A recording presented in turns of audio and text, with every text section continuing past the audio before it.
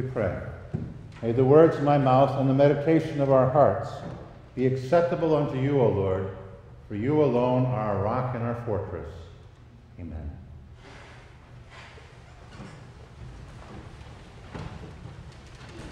Text for meditation of the lessons for this day, but especially the words of the psalm. I will listen to what God the Lord will say, for he will speak peace to his people, his saints, but let them not return to folly. I don't know about you, but memory sometimes can be a challenge. My wife calls me and wants me to stop at the store, which is a block away from the church, and bring something home. And more often than not, I just drive home and forget all about it. I, of course, am the only husband in this room who has ever done this thing, but I am guilty. The crazy thing, though, is I can remember the text from the first sermon I ever preached. I will listen to what God the Lord will say, for he speaks peace to his people, his saints, but let them not return to folly. First time I ever preached was at Concordia College, Ann Arbor, where I went. And they had the tradition of every morning there was chapel, led by a professor. And on Wednesday nights, everybody got dressed up. It was a big occasion. They got dressed up and went down for chapel. And one of the guys who was a senior got a turn to preach that evening. Now, as you've all figured out, I'm a little bit of a Weisenheimer. That's a technical term if you don't know this. A Weisenheimer. And the text I chose was actually in front of everybody. So in that chapel, which is huge, underneath here wasn't a cross like that, but underneath there was engraved in marble, I will listen to what God the Lord will speak, for he speaks peace to his people, his saints. Isn't that a great thing to have there? To say that church is always about God bringing peace to his people. The peace that comes from knowing that God is not angry with us. Whether we get 0.8 of an inch of rain, or I heard some people around here got 6 inches, and hail. It has nothing to do with God's anger. It has all been taken away in Christ Jesus, who, of course, when he walked into the room on that Easter evening said, of course, on that evening he said, peace to you. He did not say, where were you this morning? I told you I was going to rise from the dead. Why weren't you there? He did not say, where were you on Friday? Why were you hiding in fear? Why weren't you with me in the hour I needed you? He didn't do any of that. He simply walked in and said, peace. God's message, if you want to put it in one word, could be peace. You could use other words. You could use love, hope, or Jesus. But one word to speak about what God has said is peace. Sins are forgiven. God is not angry with us. And because we have peace, then sometimes he's able to quiet our hearts and take away that worry and take away our guilt. He's actually able to do it always, but sometimes we want to hold on to these things. And give us peace. On a morning when it's 60 degrees out and the heat isn't as bad as it was. And all you want to do is just go sit outside and have a drink of water. Maybe some of you drink that burnt water they call coffee, I think. Or whatever it is that you want to do, and you just want to sit there and enjoy and look out and say, isn't this wonderful? For today I had the privilege of being up on the hills, seeing some shut-ins, and coming down out of those hills and just seeing the fertile land that is green and growing and beautiful. And all you can think of is, isn't this wonderful? I've also been up in those hills when you came down that and you couldn't see 10 feet in front of you, and you wonder about that entirely different day. But on a day like today, you just say, isn't this good? Or as the psalmist said, yes, the Lord will give what is good, and our land will yield its increase.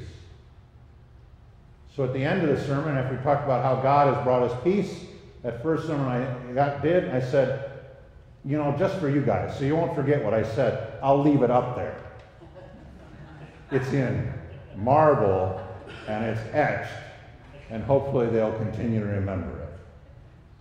Many years after that, I was at a place called Woolsey, South Dakota, and I also served Wessington, and I got a call to a place called Brookings, to a little tiny group of people, and the name of that church was Peace. Now, earlier in my life, I've been warned, never take a call to Peace Lutheran Church. And why is that? Because they ain't got none. That's in fact why they named it that, is because that's what they're hoping for. And this group had come out of some conflict, and it had some trouble, and they called themselves Peace, and I ended up being their first pastor. What was my job?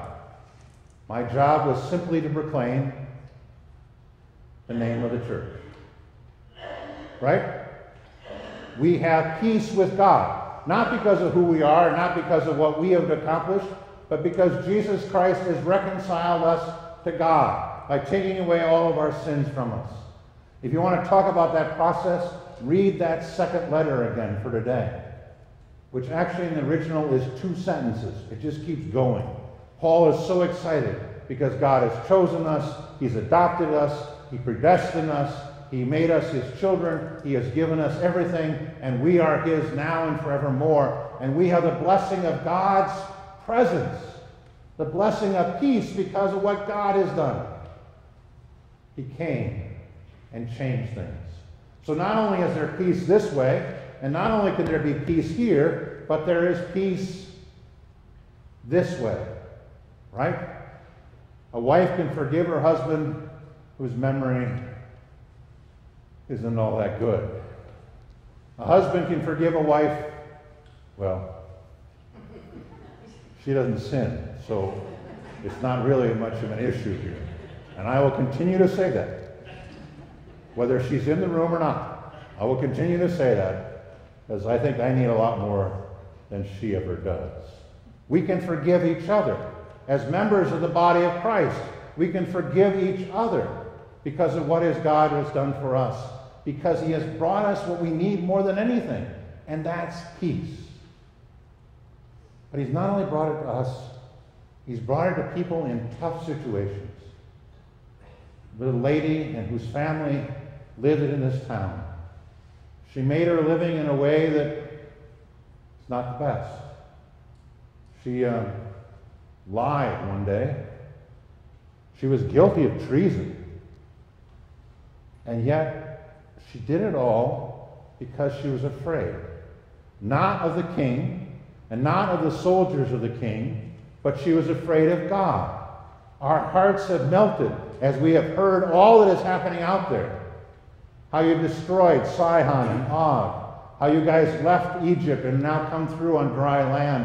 How everything has happened and we are afraid because I know who you people are. You're the people who have the Almighty God, the one who's in charge of heaven and the one who's in charge of earth. What is it she wants? She wants her fear to be gone.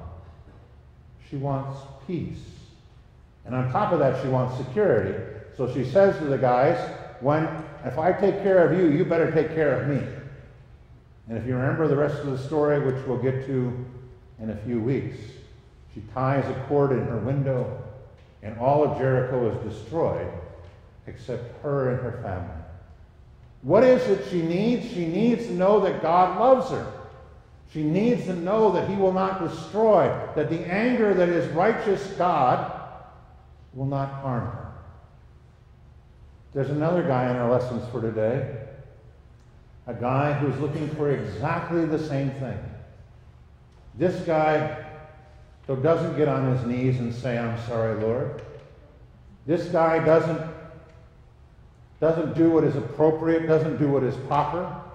He does something that is really rash after he has had too much fun on his birthday. Perhaps has drank too much stuff. Perhaps is only caring about all those people there. He knows the truth. He knows that John is from God. He knows that he's speaking from God, but he allows his own vows. He allows his own sin to take over. And he does something horrible.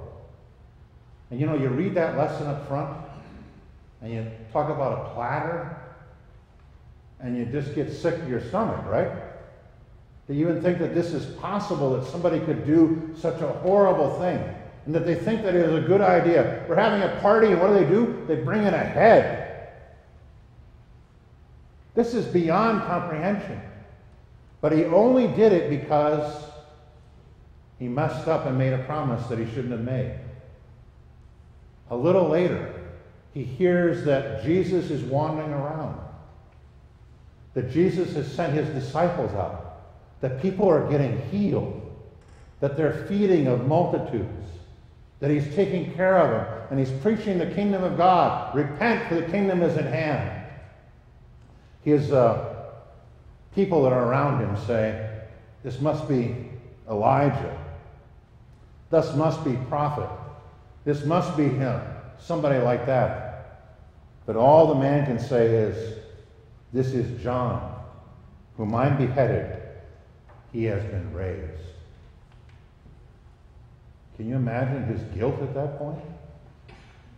His fear of what's going to happen to him? What is it that Herod needs? Herod needs somebody to tell him that Jesus loves him and forgives him.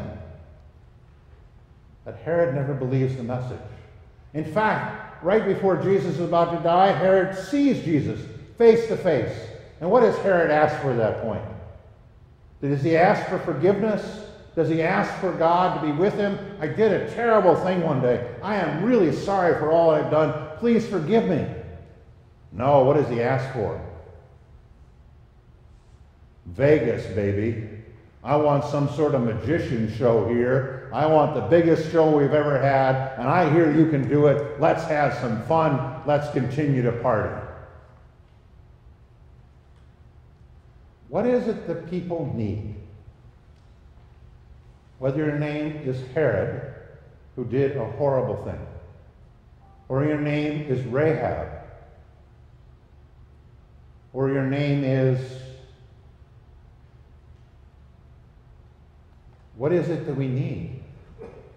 I will listen to what God the Lord will speak, for he will speak peace to his people, his saints. Surely his salvation is near to those who love him, that glory may dwell in our land. We need not to hear that it's a beautiful day. We need not to know that the weather forecast says this. We need not any of that. What do we really need? We need peace. That our sins are forgiven. That God is not angry. That he has sent his Son, poured out his anger on him, so he might be his people. That God is not frustrated with us. That God is never upset with us. That God loves us so much that he wants us to be with him forevermore. Today I was visiting somebody and we're having a discussion about what does it mean to be a grandparent. I got this one down. It means that when my grandson comes to my house, there are no rules. Because grandpa and grandson do not believe in these things. There is only acceptance. There is only love and compassion. There is only somebody I know that cares about me. And it is not my problem to discipline him. That was the problem I had with his parent, who I'm not even going to try to do that anymore. That's not a good idea. What is God like? He's called our Father because he's supposed to be the one that anybody can come and talk to at any time. Sometimes, though, we have trouble with that. Maybe he's our grandfather. What is it that he says to us? I don't care what you've done. I don't care who you are. I don't care what you've been through. All I want you to know is one word, and that word is... Well, let's try that again. I don't care what you've done. I don't care what you've been through. All I want you to know is one word, and that word is... Peace. Oh, we got it, right? Because what's God's message? Wouldn't it be great if it was engraved up here? That every preacher ever, whoever comes, would always remember that it's always about one word. It's about Jesus. And what does Jesus do? He walks in the room always and says, peace. I will listen to what God the Lord will say. For he speaks peace to his people as his saints. We give all thanks and praise to our God. That we didn't have to create peace. That we didn't have to do anything to bring it about, because we'd have messed it up. We give all thanks and praise to him because we have peace in Christ Jesus. Amen. Okay, now what comes next? And now may